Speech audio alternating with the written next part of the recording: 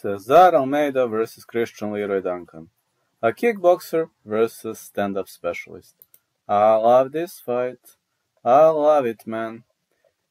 The Brazilian kickboxer Cesar Almeida outworked his opponent at the Dana-White Contender Series, fighting out of Sao Paulo, 6'1", 74 inches of reach, big right hand, great kicks. Christian Leroy Duncan, former Cage Warriors champ, 6'2", 79 inches of reach, gonna have significant reach advantage, but after that loss to Armen Petrosian and victory over Dusko Todorovic, he is looking to get back into the winning column, and he easily destroyed Marian Dimitrov, Jati Milan, Justin Moore, but this is elite level, and I know that Christian Leroy Duncan will have to drag this fight to the ground by any means necessary if he wants to win.